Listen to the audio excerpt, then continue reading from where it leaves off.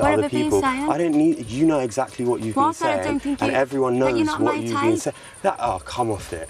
That you're not Come off it. What, that's all you've said? Yeah. I should have trusted my gut last night. I don't want to get to know you. If you realised that after kissing me last night that you didn't want to be with me when there's no beer, so why did you lay me in bed? Why did you lay me in bed? Why didn't you get into bed like you've done every single night and go to sleep? I don't want to get to know you more as a friend. You so much right now! Oh, dear. Wow. Well, somebody knows exactly what's going on. Is last year's winner, Amber Davies, and Dan's with us as well. What do you make of that, then? Do you know what? I've been waiting for an argument to happen. Me too. I am so happy something But what I was loved firing. about it, though, is that this is hippy-dippy Eyal who says, oh, you know, I'm just all about the spirits, and then actually the moment when he's rejected a little bit, he loses it, Lorraine. There was no peace and harmony with him last night. He went for Hayley just because she doesn't fancy him. And to be honest, he isn't. She says he's really boring. And he is, because he keeps on talking about spiritualism and things, Amber. No, I think he had a fair point last night. I think he had a fair point to kick off last night. I really do. I think the way she spoke behind his back was she was quite nasty and malicious. You know, she said, oh, he makes me feel sick. And I just think she could have approached it in a very different way. That was bad, but the real enemy, though, Lorraine, is Wes, who basically, she shares this information with him in absolute confidence, and within seemingly 5 minutes, he's gone and told Eyal, causing this massive confrontation. I mean, to be honest, I think they're both pretty vile characters and as bad as each other, really, and they probably deserved each other. As bad as George Warlegan, because I was watching Poldark, sorry.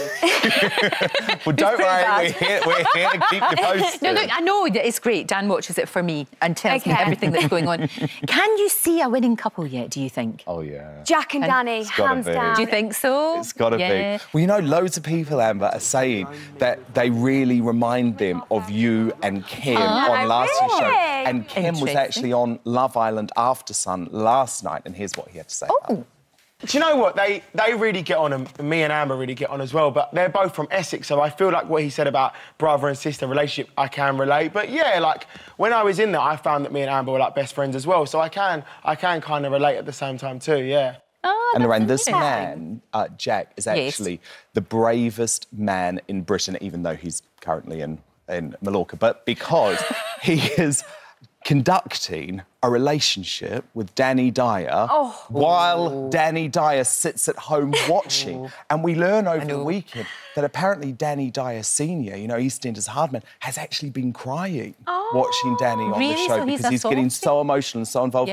So, Jack, you're a brave man, but I think it's going to pay off because I think Danny Dyer, young Danny Dyer, is going to become a national sweetheart. Yeah, you said that, actually. Do you think that as well? Yeah, do you know what? I look at both of them and the only people in the villa I think are actually genuine, like down-to-earth people, and I can see such a lovely connection blossoming. Feels like a real relationship, the real deal. Doesn't it? Everyone else is in there thinking about, oh, goodness, how is this going to look? Is this person going to look good with me? What's going to be good for my career? Because that's the thing about the show. When it first came out, nobody really knew what was happening. And then I think people get too knowing. And then they put on a facade. But we're not daft. We can see through that, can't we? Everyone's waiting for Mr. Right or Mrs. Right to walk through the villa, and you have to use what you've got. Oh, my goodness, what do you think what do you think about Adam, though? I just think he's the most horrible character that we've had in Love Island this year. So cocky, this the one that looks arrogant. See, he looks like it takes ages to get ready. Oh, yeah. He takes longer than the girls. He is so beautiful, but when he speaks, he's the most unattractive human being. Really? Yeah. Because he knows how attractive he is. And whereas if you look at one of the guys like Niall, who is actually really down to earth and clearly doesn't rate himself,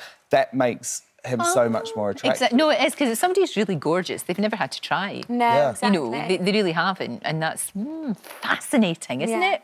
It's like sociology, Lorraine, you see. It is. It's not about people sleeping with each other on TV.